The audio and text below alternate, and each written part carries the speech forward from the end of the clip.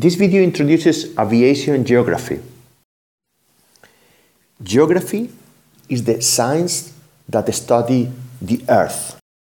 Within the Earth, you can study the different territories, you can study population. So we can say that it's the science that combines the study of humans and territories. Now, when we talk about aviation geography, what we try to study are the different stakeholders, ATM, airlines, airports, and so on, that compose the aviation industry. Let's start to look at one by one. But before going into one by one, let me show you this airport map, which collects all of the stakeholders. Passengers arriving and departing to the airport, to take the airlines, which uses all those planes that have been produced by the aircraft manufacturers. At the airport, those airlines make some alliances, so they collaborate between them. And when departing and arriving, they are being controlled by the air traffic controllers of the ATM. An airport is a place I use to change transportation modes, but it can also be used to change flights. And those airports connecting passengers are called hub airports. Let me give you an example. If I want to travel from China, Beijing, to Madrid, I could travel direct, or I could use another airport. Let's say I use Istanbul in Turkey.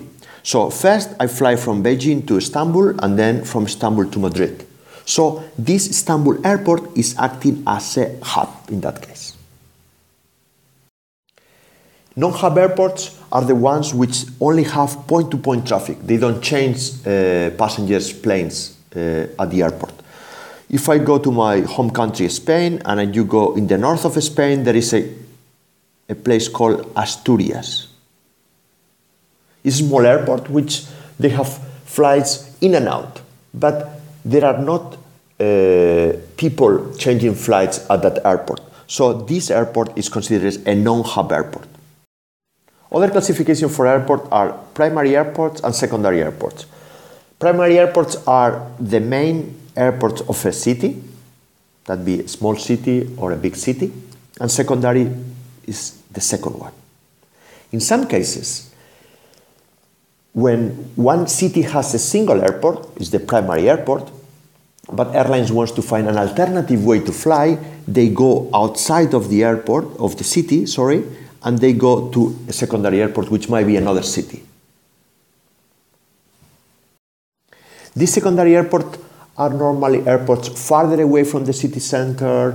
They have less luxury on the airport, so very often are used by low-cost carriers as a way to provide a lower cost for them and lower tickets.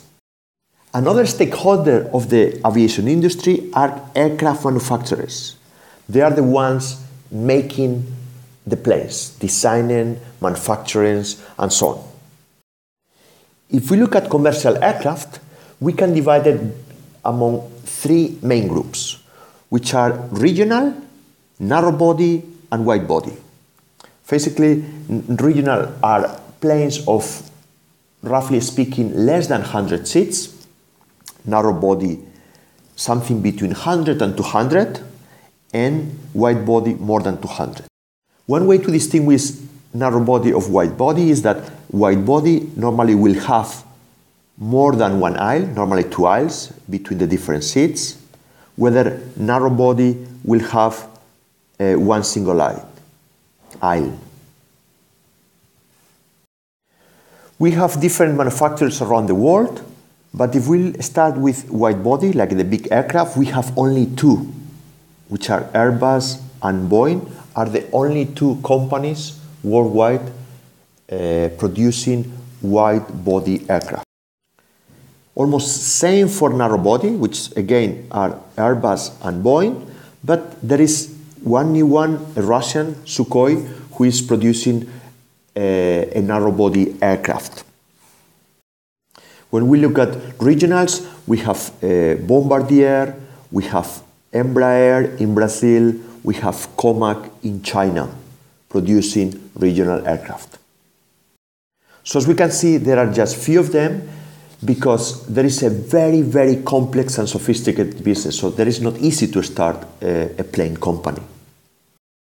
Those planes are used by the airlines, and in the case of the picture, we are talking about Airbus 380, which is operated by the airline Qantas from Australia.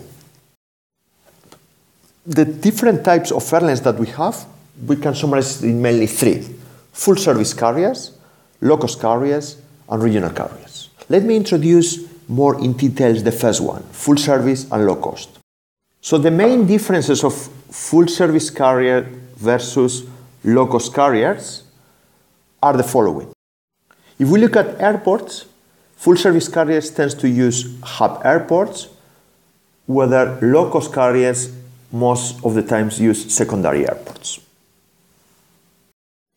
From the alliance point of view, full service carriers tend to belong to one of the alliances, but low-cost carriers tend to be independent. If we look at the aircraft types they use, full service carriers tend to have different types of aircraft at different size, wide body, narrow body, whether low-cost tend to have single aircraft type in order to optimize the cost, to have the lowest cost available. And two examples could be as a full service carriers. In Turkey, we have Turkish Airlines, and as a low-cost carrier, we have Pegasus Airlines. Another very important stakeholder of the aviation industry are the passengers, those people that want to travel from A to B. If we look at why they travel, what it can be called travel purpose, we differentiate between two types. We have business passengers and leisure passengers, and that will have an important influence when we define the product of an airline for one type of the other.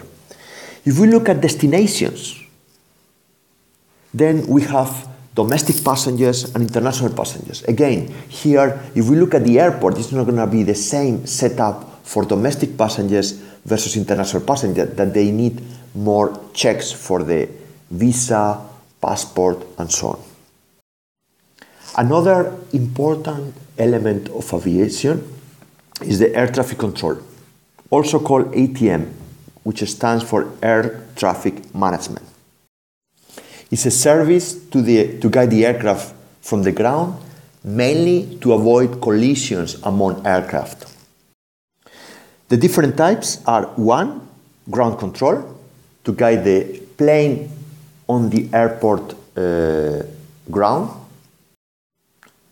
Second, local control, which means mainly the takeoff and landing phases of the plane, of the flight. Third, approach, which means when airplanes are getting close to the airport when flying. And fourth, route control, when the aircraft is flying from A to B and is at the flight level. The last stakeholder I want to introduce you is airline alliances. What is an alliance? Basically, it's a cooperation between two or more airlines. And this cooperation is mostly for commercial purposes. One way I have to see those cooperations are when I go to the airport and I fly to certain destinations in which for one destination I get different flight numbers. All those different flight numbers belong to the different companies that they are cooperating. And that's called code share. The main alliances around the world are three. We have the star alliances, where we have airlines such as Turkish Airlines or Lufthansa belong to the alliance. We have a SkyTeam, where we have, for instance, Air France Okay, Len. And we have one word when we have, for instance, American Airlines, British Airways, or Finnair. Summary. We said we had airports, which can be hub or non-hub. We have aircraft manufacturers, Airbus, Boeing, Bombardier, Embraer, Sukhoi, and Comac, which they produce different type of aircraft, wide body, narrow body, and regional. We have the airlines, which we saw there are two main categories, full service carriers and low-cost carriers, such as Pegasus in Turkey. We have the ATM, making sure that we avoid collisions, and we saw the different types. And we have cooperation between airlines in different alliances, and we saw the three of them, Star Alliance, SkyTeam, and oneworld. And not forget the passengers, which we had business and leisure, depending on the reason for travel, as well as depending on the destination, domestic and international. Thank you.